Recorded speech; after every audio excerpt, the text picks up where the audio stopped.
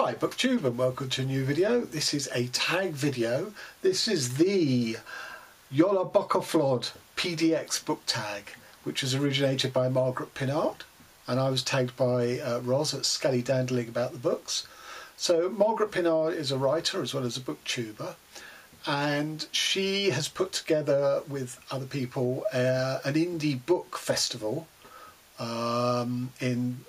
Obviously it's online, but she is based in Portland, which is why it's PDX, because apparently that's the shortened form of Portland. And I suppose sort of arising out of that, she's come up with this original tag. So Jolabokaflod is an Icelandic tradition, as she explains it, a country without trees. Books become a very precious thing because obviously they will have to be imported, or at least the paper and wood pulp have to be imported if for indigenous writing. And for Christmas, which is the Jol part of Bokaflod, Boka as in book and Flod as in flood, it's a tradition to give books and to spend a cosy evening around the fire sometime over the Christmas period, just doing nothing but reading these sort of precious artifacts called books, which is a nice idea. So Margaret came up with this tag, and so it's partly the sort of Icelandic tradition, and it's also partly about to support the Independent Book Festival. So prompt 1, the name. What is an unpronounceable or difficult to pronounce word you love? Well, syzygy is a word I find really hard to pronounce, but I wouldn't say it's a favourite word of mine. I mean, I use all my favourite words in my own writing, and I must admit I've never used syzygy. It's something to do with sort of alignment in astronomy. So I can't really count that one, although it is a word I struggle to pronounce. So the word I'm going to go for is not an uncommon word, but I really struggle to pronounce it properly, and that is phenomenology or phenomenological, which is a bit alarming because my current work in progress is all about phenomenology, but I can't say that word. Prompt 2, the tradition. What is a new to you tradition or retelling of one that you love? Well, I don't really do traditions, I'm afraid. I don't mark any religious festival, including Christmas. To me it's just days off from work, and I'll come back to my version to try and give an answer to this, but I just wanted to say that been thinking a bit recently about when Her Majesty the Queen dies. I mean, she's getting on. Britain will be plunged into 10 days of national mourning in which there is nothing, no shops open, no TV, or at least the BBC, which is obviously a state channel, although I suspect none of the other channels will be allowed to. Everything is basically black armband and silence, which is going to be really grim. Imagine if we're still on some sort of lockdown and you have that, so you have nothing you can watch or whatever. And I say this because, I have no feelings towards the royal family one way or the other than when Princess Diana died, for the day of her funeral, you can't say it's a bank holiday because it wasn't a holiday, but they did give us the day off, so we could all cluster around our TVs and watch it. But I'm proud to say that the record shop that I worked for, called Rough Trade Records, refused to close and stayed open, and it was actually in the borough of Kensington Palace where Charles and Diana lived, which is why it's known as the Royal Borough of Kensington and Chelsea. And we resolutely stayed open, which I was rather proud of. And so I, as a writer, have an attitude of I have a day job that pays the bills so I can get on with my writing. That was one of the few days I was enthused to go into work, I must say. But I don't think I'm going to have an equivalent with if the Queen dies, because the whole country is going to get shut down. But anyway, so much for tradition. My actual answer to this is, so I can't talk about any sort of type of Christmas tradition or anything around that. But I don't watch many dramas on TV because I don't have the time to commit to them, and I don't really like binge watching dramas. I don't mind binge watching documentaries, series, but I'm not a great one for binge watching dramas. and the other thing is I don't watch Scandi Noir because they're all subtitled, and when I watch TV I tend to be multitasking and doing other stuff at the same time, which you can't do if you're watching something which is subtitled. But having said all that, I sat down to watch something called the Valhalla Murders because it sounded quite good, which is an Icelandic crime noir series of 8 45-minute episodes. And there was I say a tradition, there's a protocol in there which I found quite intriguing, because obviously in Britain our police are not armed, although we have armed response units, whereas virtually everywhere else in the world the police are armed. Iceland is sort of part way between the two, because there was a scene in which the female police officer needed to get a gun before she went into a warehouse in a difficult situation. So she had to radio into her HQ to get the numerical code for the safe that was in the police car, in which the gun was contained. So she didn't carry it on her all the time like American cops do. But she's not unarmed like British cops are. So it was kind of an interesting, eye-opening thing to me that there was that sort of halfway house. And it comes from Iceland, where this tag is originated from. So, you know, that's what I'm counting as tradition. Certainly new to me. Prompt 3, the adaptation. What is an adaptation of something you love that was made even better or equal? None. I've spoken many times how I'm wholly against the idea of adaptation. I think artists in their various media should create within their various media and not borrow from other media stories or ideas and then sort of go their own way with it. You know, this may be a very unpopular view. I know retelling of myths and stories and all that are very, very popular, but I'm afraid not for me. Prompt 4, the mood. What is the cosiest book you've read or expect to read this winter? Again, not to seem too churlish, but I don't do cosy. I think this is the question that Ros was quite intrigued to tag me with, particularly because she knew I'd struggled to do it, but I won't scowl like I normally do when I get this question. Question 5, the discovery. Who is a new author you've discovered this year that you love? Okay, I'm going to talk about 2 authors. So the first is Robert Perisic, whose debut novel was called Our Man in Iraq, which I read this year. Very, very good. He's a Croatian writer who still lives in Croatia. And his second novel came out this year called No Signal Area, which I haven't read yet. I hope to be able to squeeze it in, although it's quite chunky, before the end of the year. I don't know if I'm going to, but I am looking forward to it. It's quite rare that I read 2 or more books by the same author in the same year. I tend to steer away from that, unless it's Clarice Lispector, who I do.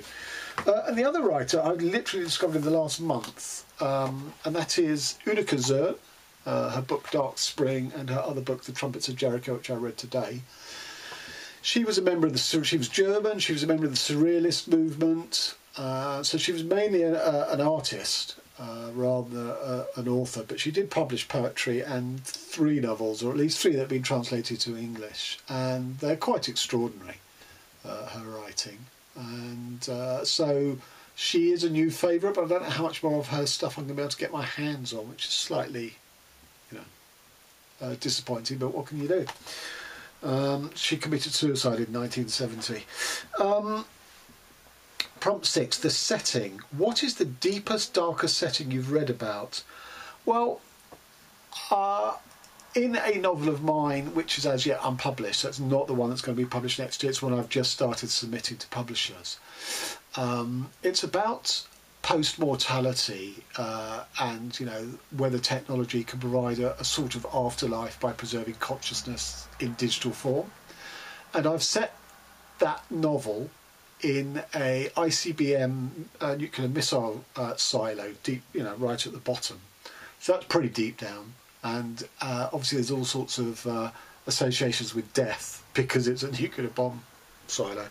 But a writer, this is Clayton Eshelman, Fracture, a collection of poems inspired by the Paleolithic cave paintings found in France. Both the famous one, which I now can't remember what it's called, and one that he managed to get access to, which is, you know, quite difficult because these are obviously protected sites. And most of this poetry collection is inspired by by that. So I'm just going to read a sample. There is a hole through which I crawled, an umbilical cord of light. I feed in this light, and it is itself a tunnel, outside of which there is only space, darkness and stars. And a head, an enemy head, that thought me up. How I hate this head I must live by. Next to, under, how I hate having to imagine what conceived me.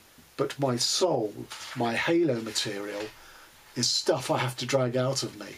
My fingers are little fangs, and they tear at the entrance of what must contain, once the organs are pushed aside, a chamber in which a fabulous coupling is taking place, all brown and runny with eyes gleaming through the powerful brown stream, one hairy bearded dragon mounting a beardless one, or about to mount, its pink bloody sabre braced to cleave. So he's sort of describing, I mean, it's quite an epic poem, it sort of goes on and on, but he's describing entering the hole to get to see these cave paintings. It's a really narrow crevice by which he gains entrance. It's a fabulous collection, and he's still alive. I think he's about 85, but whether he's still writing or not, I don't know. Oh, and another one, which I've forgotten. Hang on a second, I'll go and get the book. So this is by a contemporary writer. This is Stuart Evers, who I follow on Twitter. This is called The Blind Knight, and the novel came out this year. Also with a nuclear theme. The whole backdrop of this novel is basically Britain's nuclear history from the Second World War through the Cold War, and it's brilliantly done how he uses that context, where he's basically looking at a family drama across that span of 40-50 years, but always with reference to the nuclear backdrop. And there's an early scene in here where we had national service up to about 19.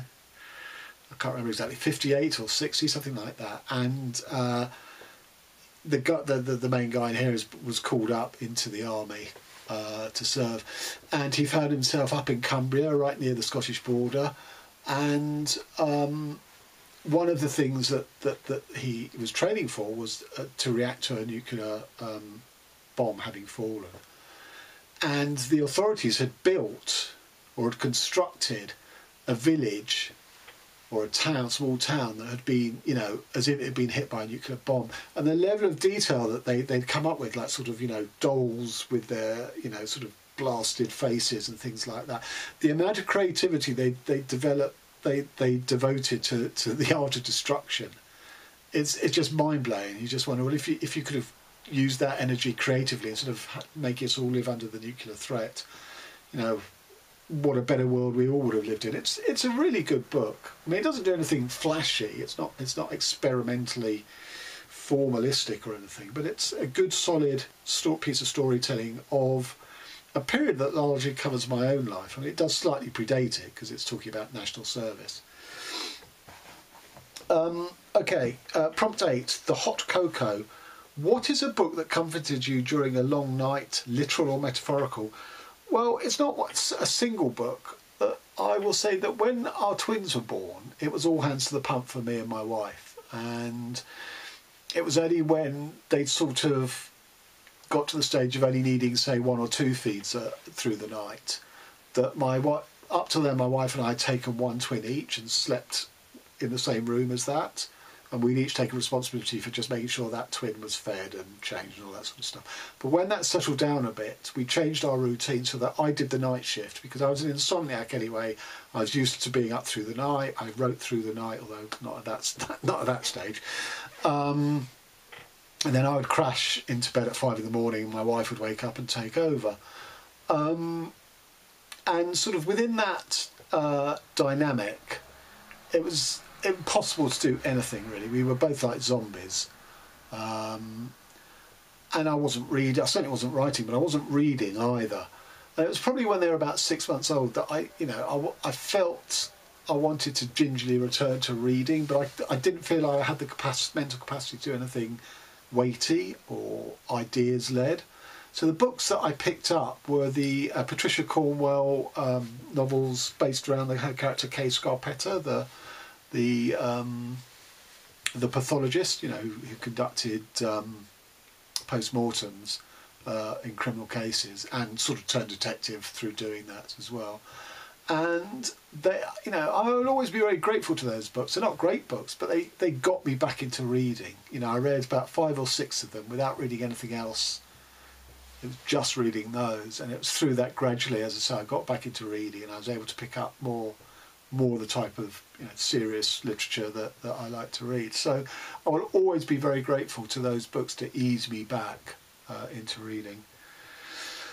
And the final prompt, the gift. What is an indie book you'll be giving this winter season? Well, the first thing to say is I can't give any of my own books because I've finally sold out of them. And I'm not inclined to buy any more of my publisher because I've got a new one coming out, so the focus is going to be that one. And if I did need 1 or 2 copies of my own book to give out or whatever, you know, I'd probably go on Amazon and you know, buy them there, because they're not, you know, they'd be cheaper.